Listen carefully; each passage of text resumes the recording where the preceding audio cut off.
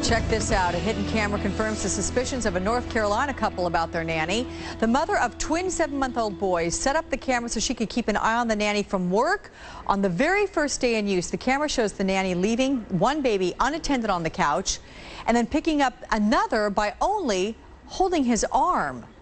The mother promptly went home, fired that nanny before giving the tape to police, but authorities say there's just not enough evidence of any wrongdoing.